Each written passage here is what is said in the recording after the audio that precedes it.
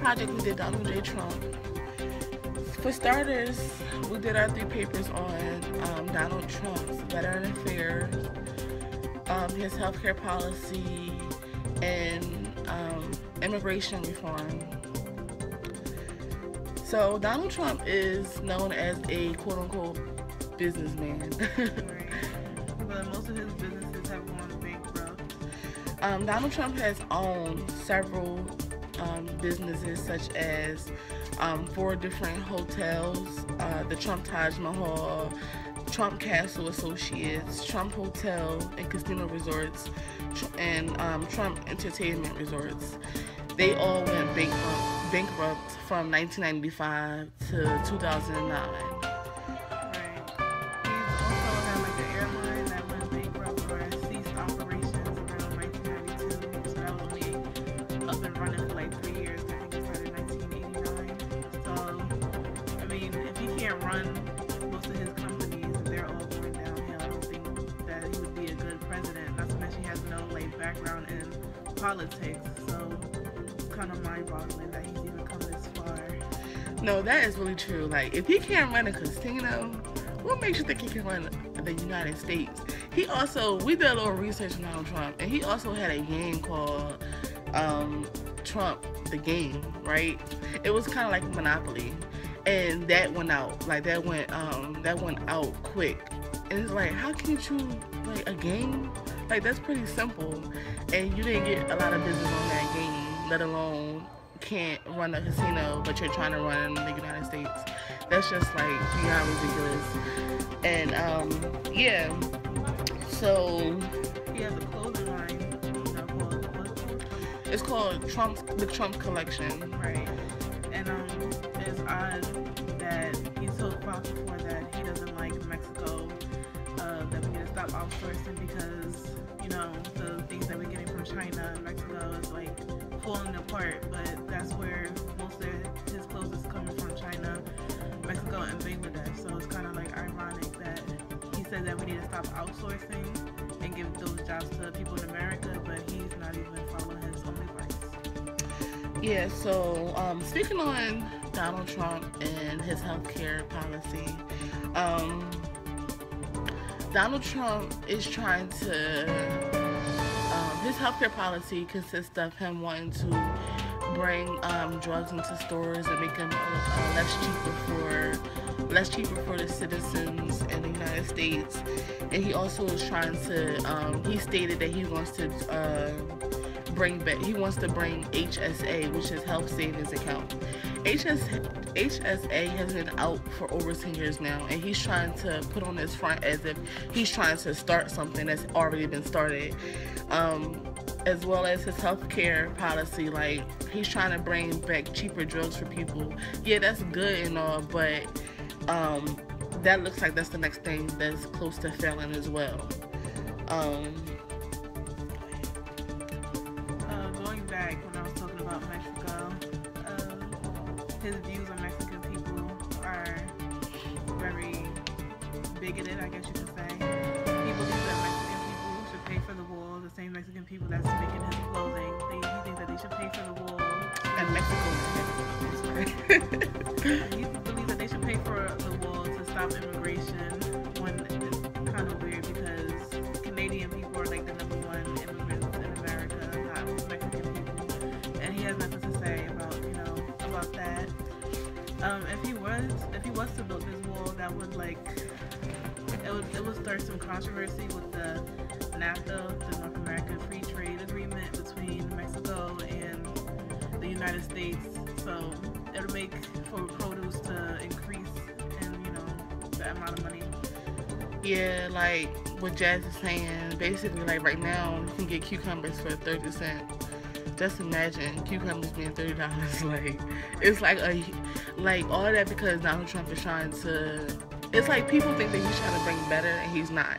Like when you do after you do your research on what he's trying to do and all his policies and his plans, it's like it's really another big failure.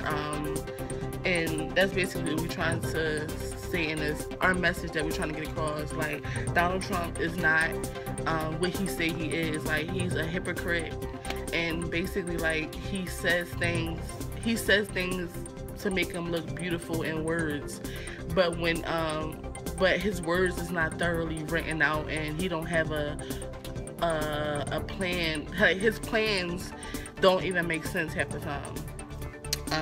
Why you look so serious, Jess? My nose is itchy. I'm trying not to itch it. So yeah,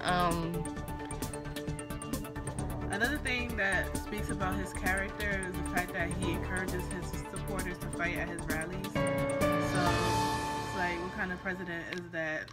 Condoning violence. Like, how you want to be the face of the United States but condoning violence? And that's one of our main issues in the United States, violence.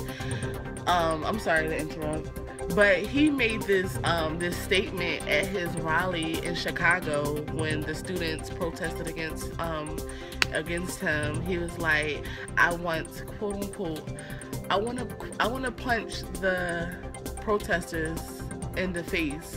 And it just was like, it was like shocking to hear a presidential candidate, someone that's running to be the next president of the United States, say something like that. Like, how you going to say that? Not only did you say it, but you said it with like such anger. And it's like,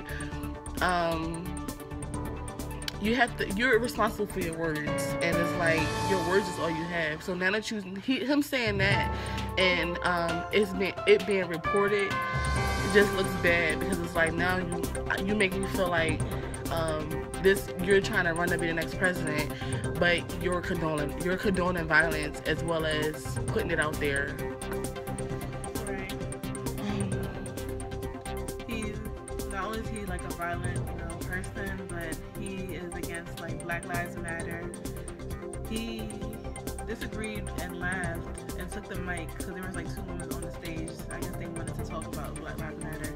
So he took the mic from them and he said, I don't know if I'll do the fighting myself or if other people will. So he already knows that his supporters like support violence as well. Another thing that he has said that was shows like his character again was when he had said that we need to shut down the Muslims in the country. So it's like he doesn't like Black Lives Matter. He's racist. He doesn't like. He's Islamophobic, and that's not a religion. That's not even like a race of people. But we know what he was talking about when he says we can't let them into the country. Like, we know he's talking about brown people. So it's just like, how is this man, like, he's supposed to be president. They deal with lots of foreign policies. So it's like, how is he going to be able to get along with people in different countries and respect their culture and respect them if he doesn't even like these type of people in America? Yeah, that's a big question. Like, how? Just how? But that wraps up our presentation, or our video presentation about Donald Trump. Before we end, I just want to say, just think about it. If this man can't run a casino, he can't successfully run an airport. Conclusion, my partner and I agree that Donald Trump is not someone that you would want as president. For one, he can't even, manage his own companies. Many of his companies have gone bankrupt. Two, he contradicts himself, saying that we shouldn't outsource, but for his clothing line, that's where his clothing is coming from, Mexico and China.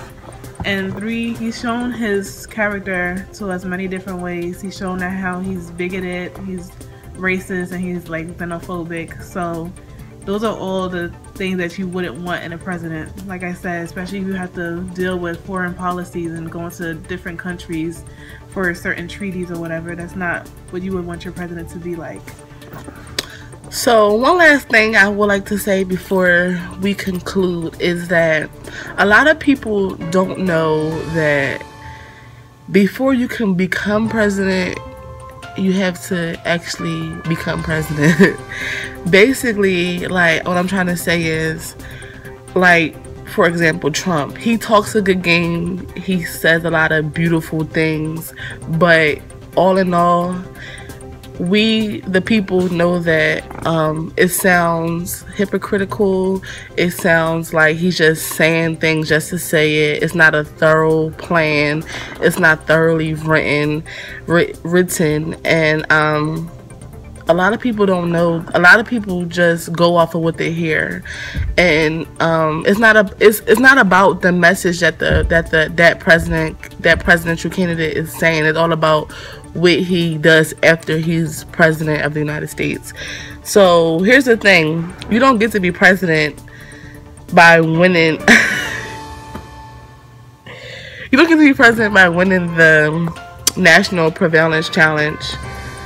If that was the case, Al Gore would have been president, not George W. Bush. You get to be president with 270 electoral college votes or more. Furthermore, Trump, in views of information, is inside of striking and separation of the benchmark taken into account. Thank you. Yes.